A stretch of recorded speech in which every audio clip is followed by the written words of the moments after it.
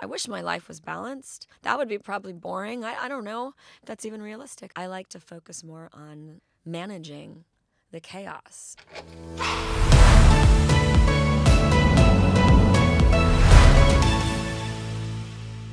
Welcome, everyone. I'm your host, Gabe Howard, and today we are live in studio with Brooke Burke. Brooke is a television host, cancer survivor, entrepreneur, fitness educator, philanthropist, podcaster, and women's health advocate who has been thriving in Hollywood for decades.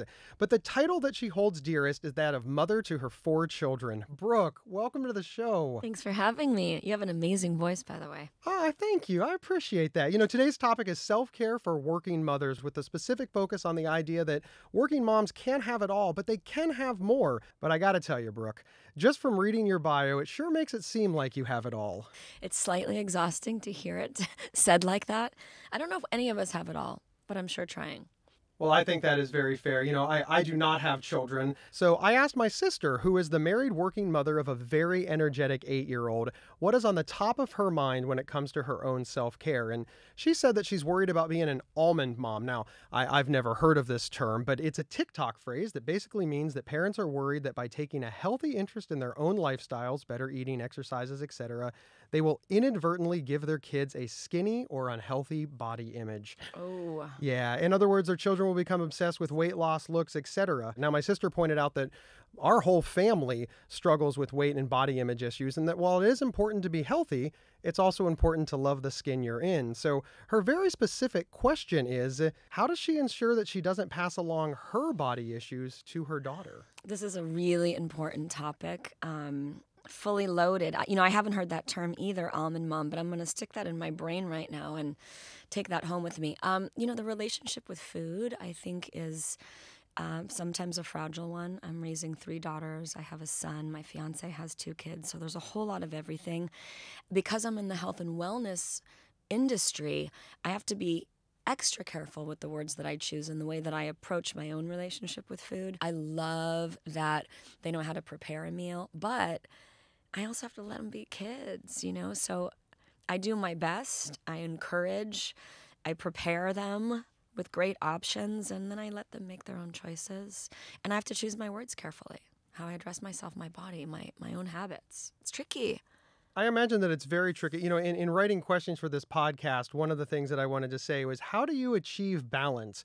But luckily I researched you, and I know that you do not like the term balance. Why not? What's wrong with having balance in your life? I mean, if we look up the definition, it's really about a moment where everything is equal, and I don't think that's realistic. And I joke around about the concept of balance all the time because I think it's wishful thinking. I think it's too much pressure. I like to focus more on managing the chaos. I wish my life was balanced. That would be probably boring. I don't know if that's even realistic. I don't know. It sounds like you feel about balance the way a lot of people feel about happy. Like happy is a goal, right? You can be happy, but then people say, well, I have to be happy all the time. And that really sets yourself up for failure because there's so many emotions.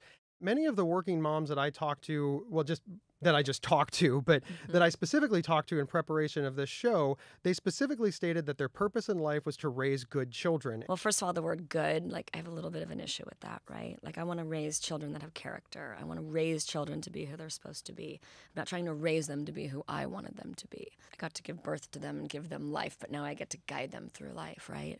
So good is... that's a lot of pressure. I have good ones and bad ones and strong ones and defiant ones. And my children are for sure my priority, but I remember who I was before I had children, the evolution of who I am today. And I allow myself to be equally important. It sounds like a lot of working moms really focus on the things that they missed rather than the things that they were present for. Is that common? It seems like it's common in everyone, especially since COVID. Everybody's just like, well, here's all the things that we missed instead of giving themselves credit for all the amazing things that we achieved. I mean, we pivoted as a nation, which is amazing. But we're talking about moms. Well, no, but that's beautifully said. I love the way that you put that. And looking back, I think I wrote a piece about that at a point in time about making up for it with quality, not quantity.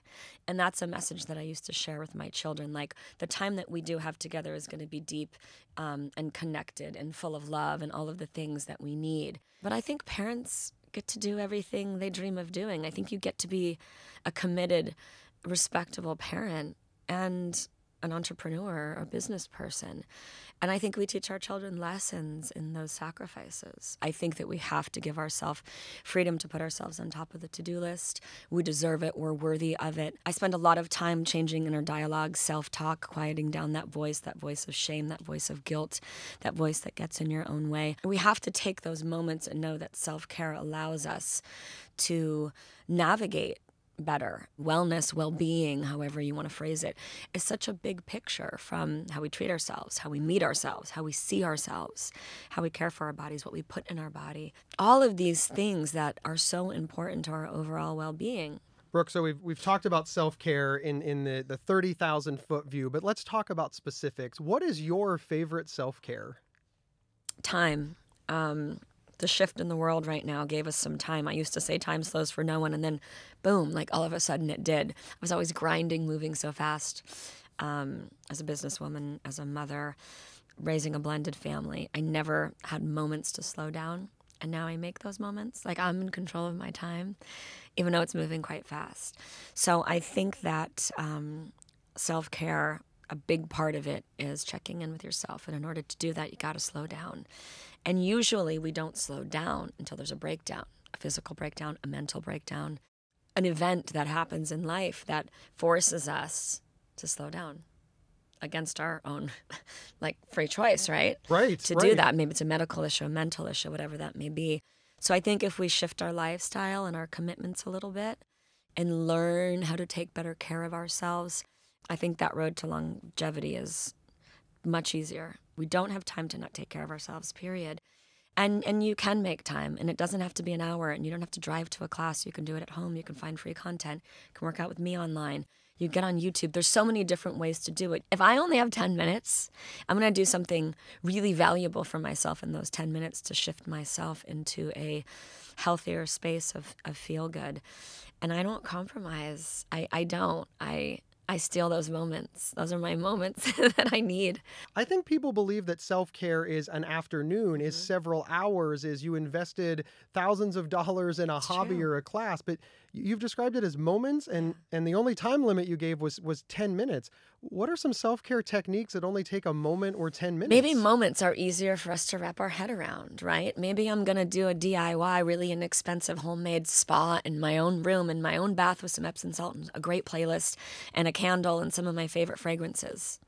Maybe I spent $5 on that and I took 10 minutes to just reset my whole mood and my time. And I locked the door and I told the kids, don't you dare come in here. This is my moment of me time. Maybe it's finishing that cup of tea. Maybe it's a walk. I used to laugh at that. I used to think we needed an hour.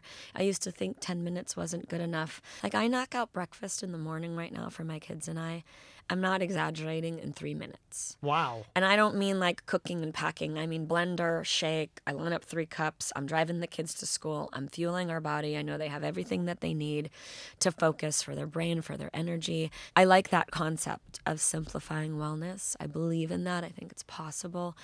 And I hadn't said it like that before, so I'm glad you mentioned that. Moments are easier to wrap our head around than carving out a whole day, an hour, an afternoon.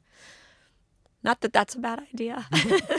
Brooke, you're a big believer in the importance of fueling your body, so much so that you invented your own superfood. Can you tell us all about longevity and well, why did you invent it? Yeah, well, I wish I invented it, but it was actually a collaboration between a lot of people, but thank you for that. I would have invented it if Forever Brands didn't do it first. You know, BB Body is my fitness app, my wellness app. It's a big picture. We're simplifying wellness together. Superfoods is something we hear a lot about. A lot of people don't know what superfoods are. Longevity is a superfood powder. It's a blend of a bunch of amazing things that we need, like maca and cacao and goji berries and yerba mate and matcha, like natural ingredients. But I think just learning how to care for our body allows us to get through the grind and the demands of the day. You know, Brooke, you speak a lot about exercise and nutrition, which are both very, very important. But, you know, since it's a mental health podcast, I figured I should throw in a mental health question. At least at some point. Aren't they all woven in together? Right, they're supposed to be, but for some reason, mental health and physical health are often separated. So I like that you said that. They should absolutely be connected. But I do want to ask about mental health and mental wellness. Is it as important as the other two? I think they go together. If I don't care for myself and allow myself to be worthy of self-care, I'm not going to feel good. And, I connect those dots. Mind, body, spirit, the mind, the mental, the physical part of it. It's all connected. How I talk to myself, how I treat myself, how I feel psychologically. Not necessarily physically how my body looks, but how my body feels and how I approach that. My mom is in her late 70s, and she's working on core strength and balance to improve her mental well-being. And that's a real thing. Mental well-being, it's all intertwined. And that's the big picture, I think, here also for your audience. Big picture. Very, very important. Brooke, I do have to ask, don't we hate the word balance? We hate the word balance. I have to stop saying that because it's following me around. What I really said was balance is bullshit. That's where it all started. I love it. You can say BS, but that was the headline. I'm like, well, it is. Can't life be a little bit messy? Can we be okay with that? My life is so messy. If I posted a picture of my smoothie spilled in the car, that would get more attention than anything else I do, right? But that's the reality of it. When I decided to open up my family life and talk about everything, that's when I created a relationship with women around the world, because it's just going to go wrong. We're going to get it wrong. Why is that not okay? I get it wrong all the time. And then I learn, I take those moments, I try to do it a little better, not maybe right, but a little bit better. And then I grow, like as a human being, a woman, a mother. So I don't know. I like messy. I like what you said there about you're not trying to get it right. You're just trying to get it better. Yeah. I think that's going to speak to a lot of people. I'm just learning. I'm just here to learn. I learn from my kids. I tell them the same thing. They really beat themselves up just like we do. Brooke, I love that. Thank you so much for being here. Where can folks find you online, and tell folks about your app? Thank you. I'm easy to find. It's Brooke Burke all the way across the board. BrookeBurke.com is probably easy. My app is Brooke Burke Body, and I have an amazing community of support. I have new content. It's for everyone. Longevity at Brooke Burke also has great recipes. But I'd love to hear from your audience. I'd love to connect. And really, the app is for everyone. And I take that feedback very seriously and create content for all of us. So thanks for having me. I love this conversation. This is such an important conversation. And it really is about harmony, and it's a big picture. And we have to connect those dots. So thanks for letting me chat about it and chime in. Oh, you are very welcome. And I want to say thank you to our audience as well. My name is Gabe Howard, and I'm the author of Mental Illnesses, an Asshole, and Other Observations. If you like what you saw here and you want to see more from Healthline, please hit that like and subscribe button. We'll see you next time.